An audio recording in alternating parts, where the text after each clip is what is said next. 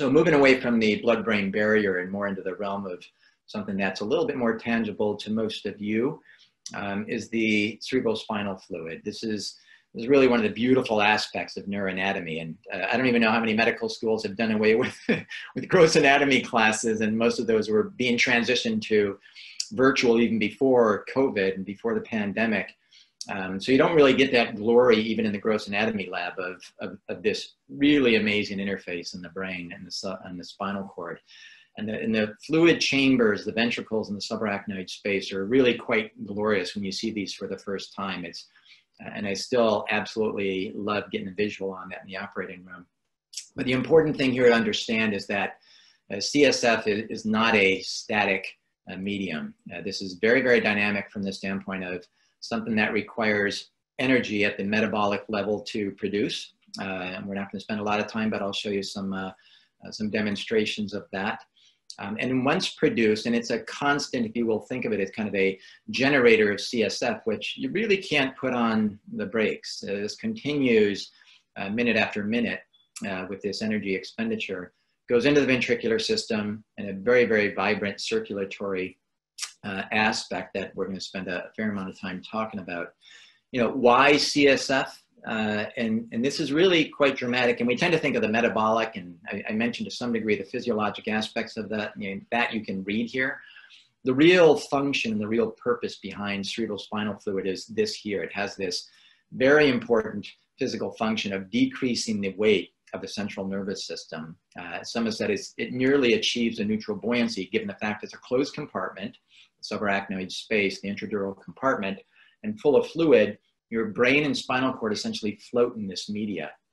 And it's very easy to understand how very basic physiologic motions, rotation, acceleration, deceleration, otherwise your brain would be resting against the cranial base, be pushing against the sides or frontal and posterior with acceleration, deceleration. So this idea of a constant impact, we see it in athletes all the time, but the reason we don't see this in the normal individual just because of this very important role for the CSF, and that's this fact that it's making the brain buoyant. I don't know how many of you have had or seen a lumbar puncture yet, but every time a diagnostic spinal tap or lumbar puncture is done, there are certain qualities about this that are extremely important in the diagnostic realm. And we're going to get into some of those particulars. But this is an example of a needle within the intervertebral or interlaminar space going into the petechial tube. It's always described as looking like water. That's the normal design or the structure and color of CSF, the transparency. There should be a paucity of cells in this. So those two issues, the color, the cellular makeup of this, becomes extremely important in the diagnostic realm, as does the glucose and protein. Not a lot of CSF, if you think of the entire cranial and spinal compartment, that's not a lot of fluid at 100 plus cc's, 140 cc's. And one of the pimp questions we always throw out at our medical students or residents is, what is the biggest domain of CSF in the central nervous system? And it's not the interventricular compartment, it's that subarachnoid space that everything floats in. So it's really a minority. About a third of the CSF is actually within the ventricular compartment, even though that's what we see macroscopically on imaging. A couple important points that have relevance clinically. Really, the two biggest ones are osmolality and sodium. You see these other electrolytes in various relative proportions compared with plasma. And I think if you look at this far right column here, that's kind of the important aspect.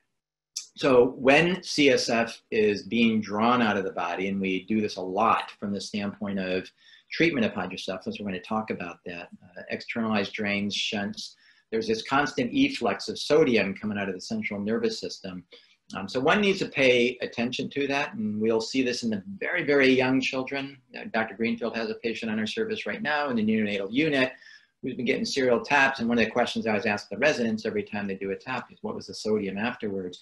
So you can proportionally decrease the plasma electrolytes based on the concentration or relative higher concentration in the CSF. And again, from a diagnostic standpoint, that becomes important. The other clinical relevance, which you'll hear a lot, you don't have to go into neurosurgery to see this, is individuals that have a suspicion for CSF leak or egress. You see this in trauma, spontaneous dehiscence of the cranial base, where CSF is leaking out of the ear, the nose, called otorrhea or rhinorrhea, respectively. Sometimes it's hard to make that diagnosis, especially through the nose. Is it normal secretions or not? Unfortunately, there are ways to make this diagnosis based on the type of protein you'll find in the CSF, and that which is diagnostic is called beta-2 transferrin or tau protein. And this you can actually send for electrophoresis, as you see indicated here, which should not be in existence in any other body system or liquid component of the body. So it becomes extremely powerful from a diagnostic standpoint when one is trying to make that determination. And that's called beta-2 transferrin. Really, the crux of this talk, and certainly the applied aspect of the neurosurgeon we'll get into here, and that is the production, the circulation, and the resorptive capacity of the central nervous system. What becomes very telling is if you start to think of the CSF chambers very much like you think of your bloodstream or your lymphatics, and that is, there is production. It's a very dynamic process. There is circulation and there's absorptive capacity. So it is a real form of circulation in every measure. These numbers here become highly important when you start thinking about the rapidity of which something can go wrong when something's thrown out of balance. Depicted here in the number of cc's per hour. Turning back the clock when I was a resident, I used to talk about, about a Dixie cup an hour. I don't think anybody knows what Dixie cups are. Maybe shot glasses for you in the audience. So about that on an hourly basis, and you can see what that translates to a day. So every day, your CSF, the entire thing, from ventricles to subarachnoid space, are going to turn over, a number of times, 4 to 5 times a day, and that most likely has a lot of preservative elements to it with regard to preservation of cellular function as well. And over the lifetime, this is an amazing, if you will, wash of the central nervous system that happens continuously. I promised I'd say something about the aspect of this blood-brain barrier. If this is a ventricular compartment, the epithelium of the choroid plexus, which is the main generator, we're going to talk about that of CSF, and here's your capillary endothelium. So again, not fenestrated, tight junctions here on the adluminal side. So to get fluid, namely CSF, from the serum through the choroidal epithelium and into the chambers of the ventricle or subarachnoid space, it's this energy expenditure from the standpoint of sodium, potassium, potassium pumps, bicarbonate pumps. And this requires a glucose machinery to get this. This is really important from the standpoint of the electrolyte balance and driving, not just at the capillary level, but at the neuronal level, the balance of neurotransmitters and how potentials are transmitted from one cell to another. It's an extremely tightly regulated system. And certainly many pathologies disrupt that. So this migration of water really is, or free water is one of a huge amount of glucose metabolism. I mentioned this constant rate of production. Of course, there are non-physiologic places where that might get interrupted.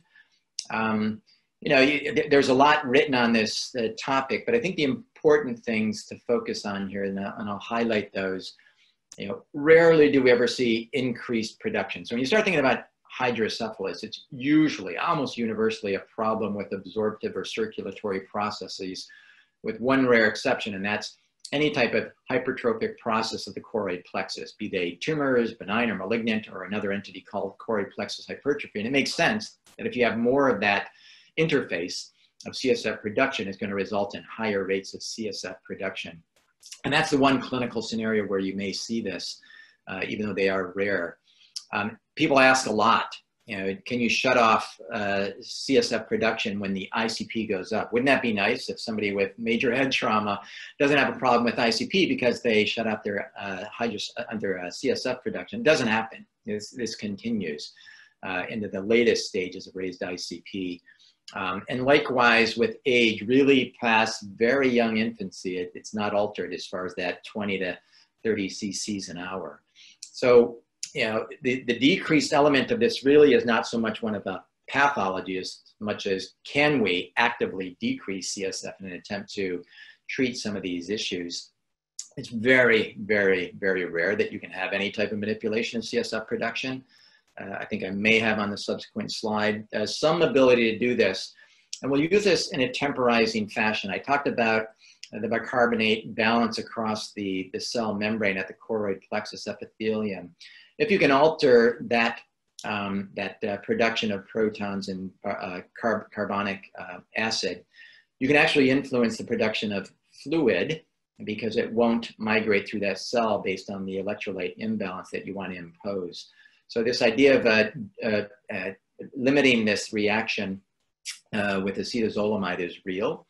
And this is the only pharmacologic manipulation that's actively used on a day-to-day basis. It doesn't shut it off. We'll use it as temporizing maneuvers. Somebody's waiting for surgery, someone's being transported, we're waiting for some reversible process to take hold. It's a very effective means for a decrease in CSF production.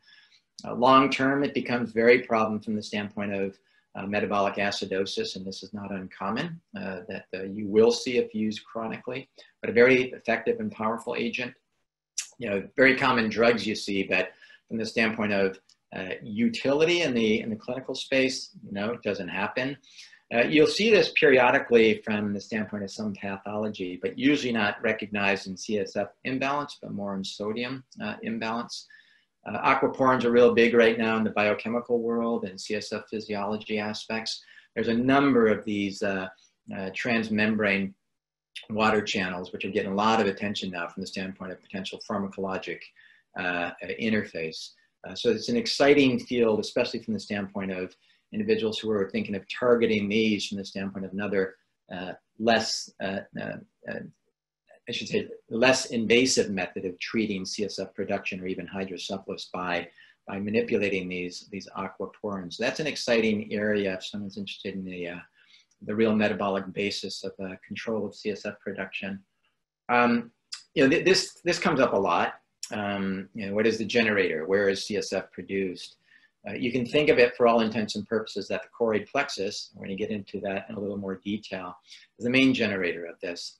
We know very well that CSF can continue to be produced in the absence, global absence of choroid plexus.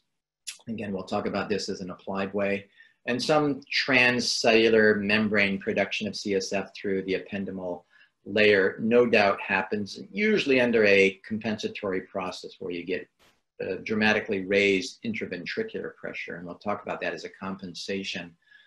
The choroid plexus is another wonderful visual you get with neuroendoscopy or operating on the ventricular system, which we commonly do in children. It's just a wonderful, frothy looking, soft, beautiful material that tends to float and ebb and flow in the CSF in a glorious way.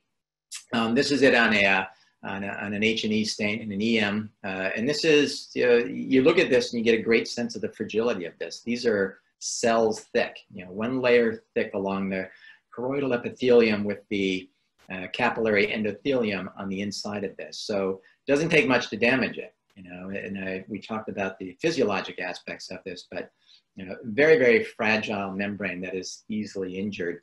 It's quite large, you know, and again, like the intestinal lumen, if you stretch this out over its, you know, monolayer of cells, you know, it's huge relative to the ventricular compartment.